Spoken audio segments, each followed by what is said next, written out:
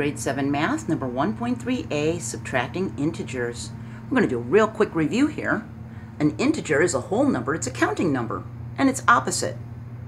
If it's a negative 6, his opposite is positive 6. When we add them together, they make zero pairs, don't they?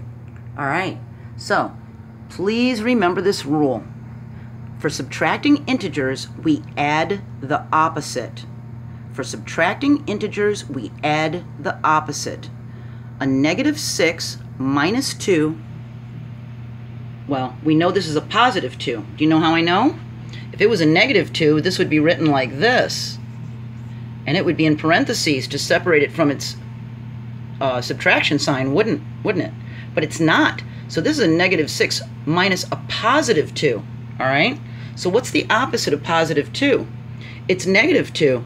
And since we're adding the opposite, that minus sign needs to become a plus sign. So our equation becomes negative 6 plus negative 2. We know how to do that from the last video. When the signs are the same, when we're adding, we just add them together. 6 plus 2 is 8. And we take the sign of the shared like signed addends.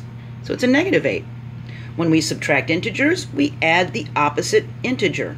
We change the minus sign to a plus sign, and we change the second integer into its opposite. If it's a negative, it goes to a positive. If it's a positive, it goes to a negative. Okay? I know this is confusing, so stick with me. We got lots of examples. We have a negative 6 minus 2. Okay, I know that's a positive 2 because it's not in parentheses. So that positive 2 is going to become a negative 2, and that minus sign is going to become a plus sign. Now we've got negative 6 plus negative 2. When you're at negative 6 and you're adding a negative 2, this tells us what direction to go into. It says to go minus 2.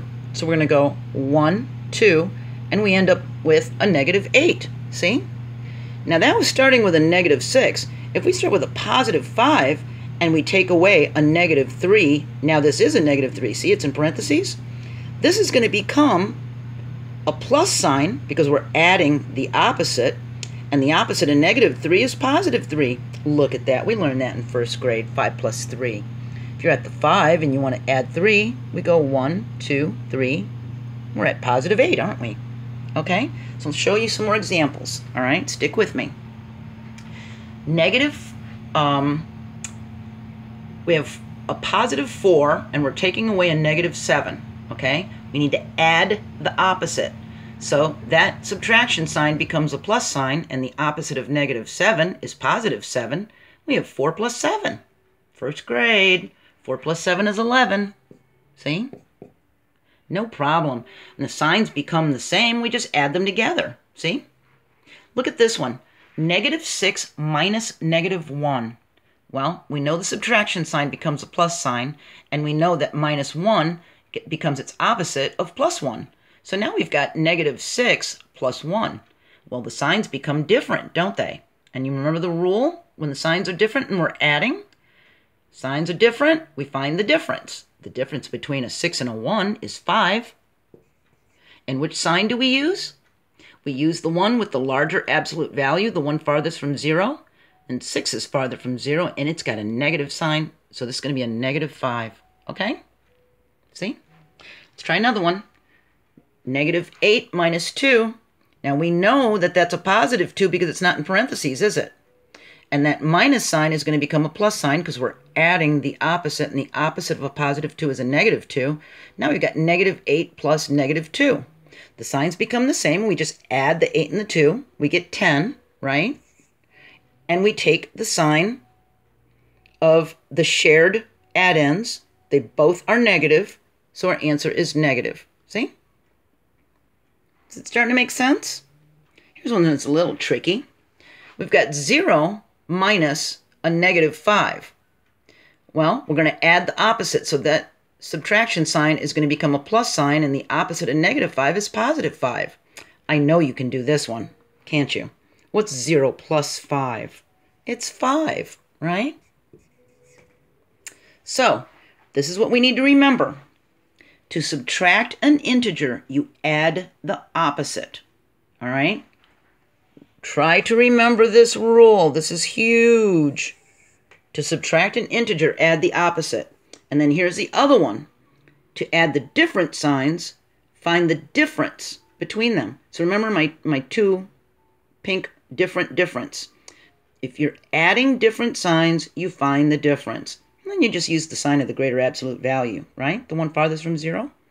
All right, let me show you how you do this with counters. So just like in the last video, we can use green and red counters to help us with integers. If we have a -4 and we're taking away a -2, well, that means we're just taking away 2 of these guys, aren't we? We're subtracting 2 of the negatives. So we just take 2 counters away. Our answer is 2 red ones, and red means negative, so our answer is a -2. See? Now, if we have 6 green ones, 6 positive ones, and we want to take away 8 red ones, we don't have 8 red ones, do we? There's no red ones to take away. It says take away 8 red ones from this. Well, if we add the opposite, this minus sign becomes a plus sign, and that becomes a +8, and we get 6 + 8. So we can just add 8 green counters, and now we've got 14 green counters, don't we? See? Now, how can we do this if we want to use green and red counters? We can also do this by adding 0 pairs. So you can either just add the opposite and add the green counters like we did here, or you can actually add 0 pairs. If you start with 5 green ones and you need to take away 6 red ones, what you can do is add 6 0 pairs and then take away the 6 red ones. See, we don't take away the 0 pairs, we add the 0 pairs and draw them on, and then we have 6 red ones to take away, and that leaves us with what? 5 and 6 green ones. That makes 11 positive green counters. All right, let's look at this one. We'll do it the same way as this one so you can see. We start with 3 red chips, and we need to take away 6 positive ones. It's not in parentheses, okay? So we need to take away 6 positive ones. So what we do is we add 6 0 pairs. Now we can take away the 6 positive ones. See? And we're left with 3 and 6 red ones.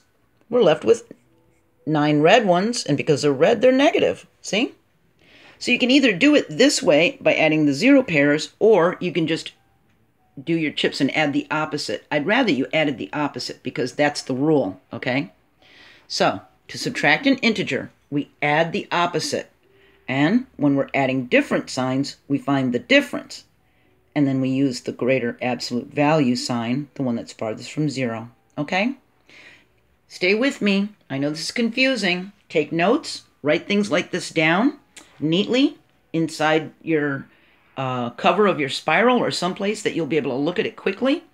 Just write little notes like this and like this. Okay? So you can reflect back on them, and make sure you write them neatly, because I've written things and in the future haven't been able to read my own handwriting because I wrote so fast. So be kind to your future self and write your notes neatly, okay? I'll see you next video. I'm going to do some word problems. Bye.